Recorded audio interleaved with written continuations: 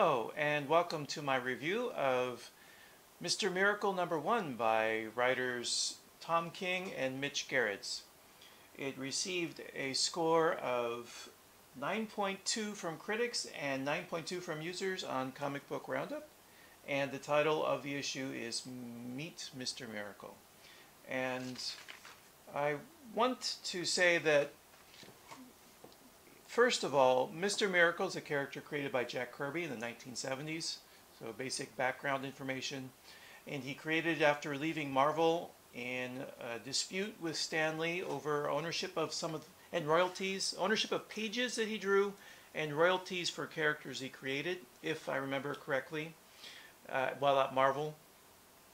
And he came to DC and created a series of characters who were gods and told tales that spanned dimensions, had grand ideas, great fight scenes, philosophical colloquies, and in many ways expanded the vocabulary of the comic book superhero in a way that only Jack Kirby could. So, after finishing his run on the Vision at Marvel, Tom King was asked to do something similar at DC by DC head Dan Didio.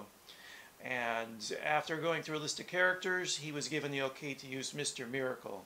And here we are given quite a different take on Mr. Miracle. So as I said before, Jack Kirby's Mr. Miracle was cosmos spanning, whereas Tom King's Mr. Miracle is a comedy, in one way, it's a dark comedy of manners, and in other ways, also an exploration into trauma and war.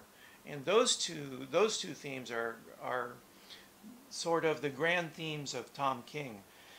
Tom King and Mitch Gerrits had worked together in The Sheriff of Babylon, which is a war comic book, which, if I'm not mistaken, will return for a second season, and was grounded in realism, although there was a very strong dark humor in that. So that's one thing that ties those two series together. For precursors, though, apart from Jack Kirby, there were two films from the 1980s, The Temptation of Christ and Jacob's Ladder, that also form a sort of nucleus to what this story is like. And the reason I bring those two up is first of all, the quote I have from an interview Tom King gave in Paste magazine, quote, "Mr. Miracle is Jesus as an escape artist." And that's not Tom King's conception of the character. That's what other people had told him the character was. If I remember right, it was the comic book writer, name is not going to come to me. Darn. A very prominent comic book character confided in Tom King. That's the character. That's Mr. Miracle. Jesus as an escape artist. And so Last Temptation of Christ contains a very long extended scene where Christ is given the chance to live his life and not be the sacrifice of God. So he's given the chance to have children with Mary and raise those children. And the final conflict of Christ is, will he stay with this life that the devil's given him, or will he sacrifice himself and go to the cross? And then the second film that kind of reminds me, or we can draw parallels with Mr. Miracle, Tom King's Mr. Miracle, is Jacob's Ladder. And in that film, we have a war vet, so in some ways that character is similar to Tom King's work, a war vet dealing with trauma, who doesn't know where reality is. He's bombarded with experiences that do not fit into normal reality. And here, the very beginning of the issue, Mr. Miracle ponders the question: can he, the man who can escape from everything, hence his name, Mr. Miracle, can he escape the one thing that no one can escape from, and that's death? And so then we're given this frame, full double page spread of Mr. Miracle committing suicide, attempting to commit suicide. And in the director's cut for the issue, Tom King says that to make him appear Christ-like. So even within the script, that parallel to Christ is drawn out. And then, so there are two themes, two grand themes in Mr. Miracle. And one is that of the Christ, and the other is that of reality. And we are given a hint very early on that somehow the reality is wrong.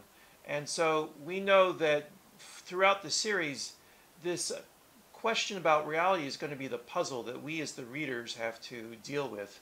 And it's not just on this page, but it's very striking because he says to his wife, Big Barda, "Your eyes are the wrong color." Oops, go this way. There we go. "I thought your eyes were blue." And she says, "No, no, my eyes have always been brown. You're making a mistake."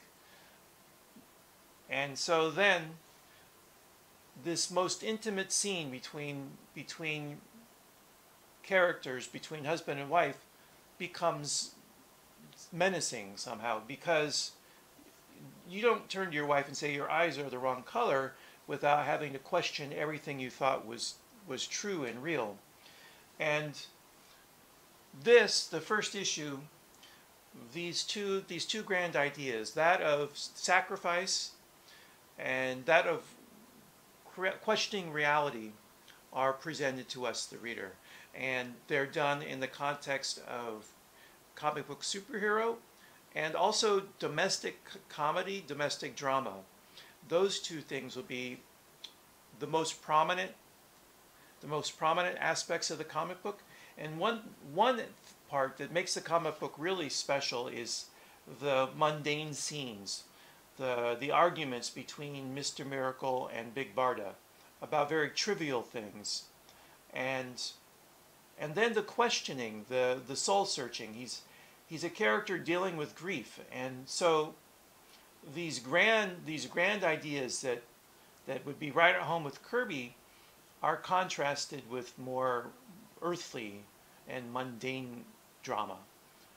And that's it. That's it for my review of issue 1. I hope you'll join me soon for my review of issue 2 of Mr. Miracle. That's all for now. Take care and be well.